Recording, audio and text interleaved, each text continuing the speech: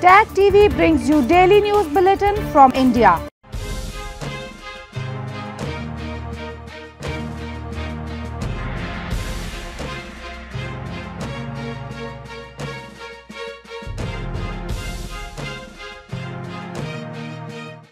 Good evening and welcome to South Asia Newsline. I'm Pakshi Khurana. Here are the top stories we're tracking for you on Friday, the 20th of May. Flood situation in India's northeastern Assam remains grim. Rescue operations underway. Activists demand UN to declare Balochistan a war zone over rights violations by Pakistan. And Sri Lanka appoints 9 new cabinet members amid crisis. And now for all the details, the flood situation remained grim in India's northeastern Assam state on Friday, with nearly 700,000 people affected in 27 districts by the deluge triggered by pre-monsoon rains. Disaster management officials were seen rescuing people to higher grounds and providing relief material. Nearly 700,000 people were affected as flood situation worsened across India's northeastern Assam state, with disaster management personnel conducting rescue operations on a war footing on Friday. One of the world's largest rivers, the Brahmaputra, which flows through India and neighbouring Bangladesh, has burst its banks in Assam over the past 1 week, inundating more than 1,500 villages. At least 9 people have reportedly died in natural calamity so far. The situation remained extremely grave in the worst-hit Dima Hasao district, with both rail and road links snapped. यहाँ पर है 5 से गाँव जो बांध से डूब गया है वो पूरा डूब गया है और घर के अंदर भी पानी ढुका है. A flood-like situation was also witnessed in southern Kerala state on Friday, as incessant rainfall led to waterlogging in several areas. The Weather Office has issued an orange alert for the next 48 hours in 12 districts of Kerala. Meanwhile, at least 1 construction worker was killed and 9 others were feared trapped on Friday after part of an under-construction tunnel collapsed in Ramban town in northern Jammu and Kashmir territory. Rescue work was in progress till the last reports came in. However, shooting stones made it difficult for the rescue personnel to carry out operations in the region, notorious for frequent landslides.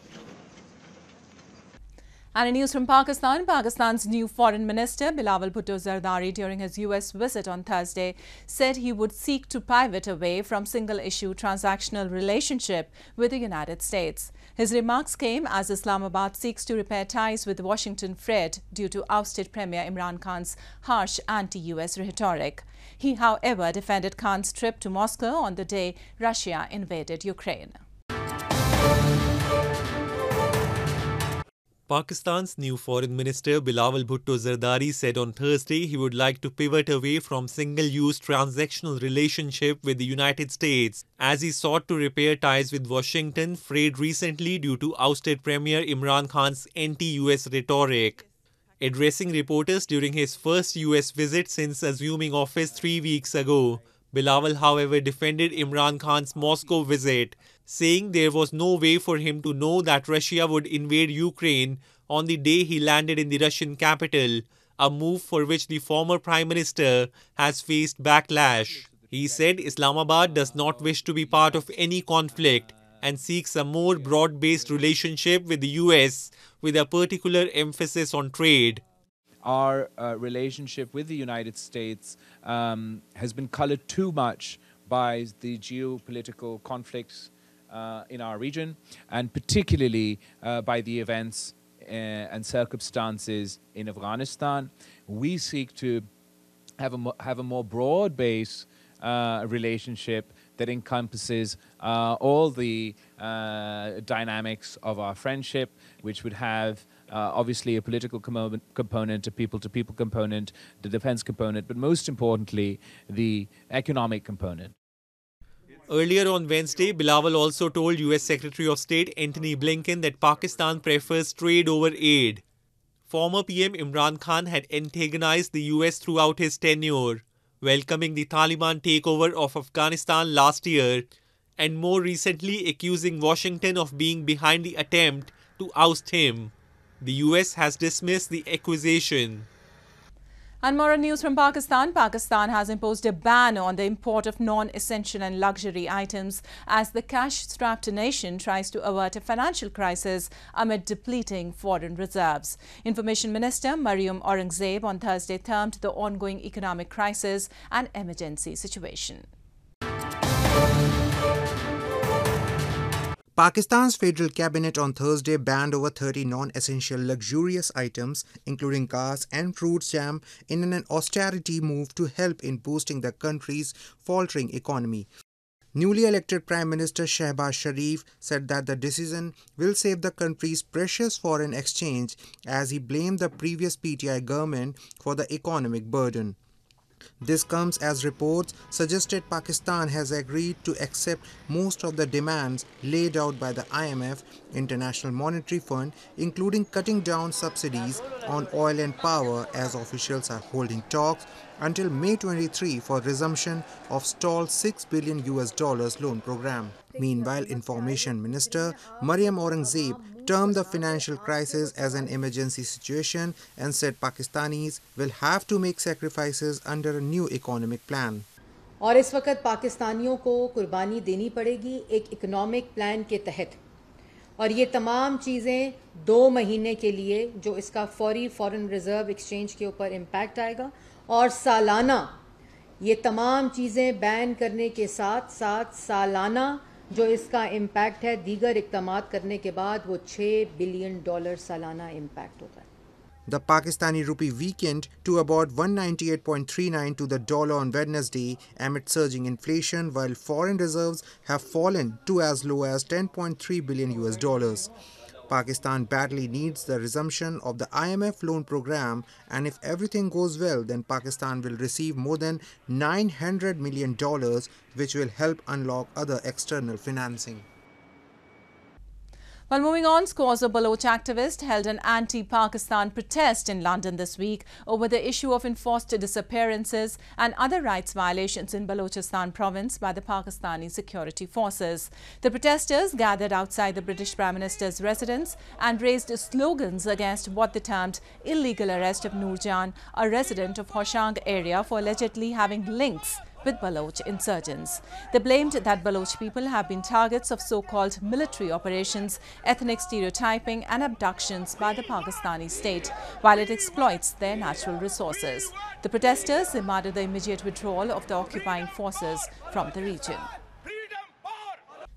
And in news from Sri Lanka, Sri Lanka appointed 9 new cabinet members on Friday, among them ministers for the critical portfolios of health, trade and tourism, as the island nation battles its worst economic crisis in history. Tourism-dependent Sri Lanka is facing a dire shortage of foreign exchange, fuel and medicines, and economic activity has slowed to a crawl. 9 cabinet ministers of the new all-party government took their oaths before Sri Lankan President Gotabaya Rajapaksa in Colombo on Friday. Ministers for the critical portfolios of health, trade and tourism were appointed as the island nation battles its worst economic crisis in history. 4 ministers were sworn in last week. Veteran politician Ranil Wickremesinghe took over as Prime Minister this month to form a new cabinet after the President's elder brother Mahinda Rajapaksa resigned from the job. Soon after, Sri Lanka's stock market climbed over 1% and clocked a second consecutive weekly gain, boosted by heavyweight industrial and financial stocks. However, locals bemoaned woes aggravated by a food shortage. PM Wickremesinghe has warned of a food shortage and vowed the government will buy enough fertilizer for the next planting season to boost harvests. So without gas, we can't do anything. Without kerosene, we can't do anything. So last thing, we have to go to the die. The next month you can see Sri Lankan people without food, lot of people died. A long queue had formed in front of a shop selling cooking gas cylinders, the price of which have soared to nearly 5,000 rupees, that is $14 from 2,675 rupees in April. On Thursday, Sri Lankan police fired tear gas and water cannon to push back student protesters who marched through the streets of Colombo demanding the arrest and removal of President Gotabaya Rajapaksa. The island nation's economic crisis has come from the confluence of the COVID-19 pandemic, battering the tourism-reliant economy, rising oil prices and populist tax cuts by the government of President Gotabaya and his brother Mahinda. And moving on to news from Nepal, people from different walks on Friday held a protest outside Prime Minister's house in Kathmandu, demanding justice for a rape victim who made public her ordeal that took place 8 years ago through social media platform. The protesters demanded an end to the statute of limitations on cases of rape and other sexual offences and setting up fast-track courts to look into the cases.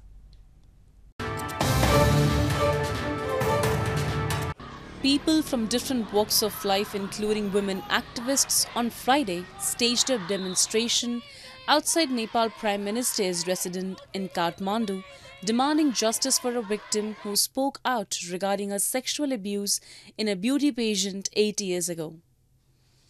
The protest was organized after the victim on TikTok, a video sharing app, on Wednesday narrated the incident that she was raped by the organizers of Miss Global International following her participation at the event in 2014. Her video then went viral, sparking a new round of debate around rape laws in Nepal. The protesters chanted slogans demanding the removal of the statute of limitations for rape and other sexual offences cases, which states that rape cases can only be filed within 1 year of the date of the incident. Laws of our country in terms of rape especially, they are not supportive of survivors or victims. First and foremost, the most important one has to do with the statute of limitation. That is only for 1 year. And you cannot expect for a survivor to just come out and say and reveal what they have gone through within a year of time span. You cannot define and limit the trauma and the time that they face and limit it into a time frame. So that has to be the major one. The protesters also demanded setting up fast-track courts to look into the cases of rape and sexual violence among others. Meanwhile, the police has begun investigation onto the matter. And in news from Afghanistan, Afghanistan is one of the most heavily mine-affected countries of the world. The Omar Mine Museum in Afghan capital Kabul showcases the peril of war in the country. It also acts as a training and education center for landmine and unexploded ordnance clearance. The Omar Mine Museum in the Afghan capital Kabul displays a variety of landmines and explosive remnants of war, highlighting the danger of the hidden enemies. Run by the Organization for Mine Clearance and Afghan Rehabilitation, Omar, it acts as a training and education center for mine clearance. The museum contains a collection of 51 types of landmines out of the 53 types that have been used in Afghanistan during the decades of wars and fighting. ماین اصلا تو یک چیزی است که دوست هیچ کس نمیشه کس که ساخته دشمنی زوم است کس که آورده دشمنی زی است کس که گورش که دشمن. Afghanistan is one of the most heavily mine affected countries of the world. According to the United Nations, since 1988, more than 41,000 Afghan civilians have been killed or injured by landmines. Landmines have continued to kill or maim more than 120 people every month in Afghanistan, one of the most landmine contaminated countries, the State Ministry for Disaster Management and Humanitarian Affairs said in April.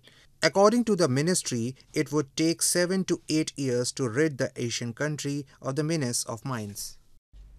Well, India's Telecom Minister Ashwini Vaishnaw on Thursday made the first 5G audio and video call on a trial network set up at Public Technical University IIT Madras using indigenously developed technology. The minister said the entire end-to-end network is designed and developed in India. He visited India's first 5G testbed on Thursday, which was inaugurated by Prime Minister Narendra Modi earlier this week, and will enable startups and industry players to test their products locally.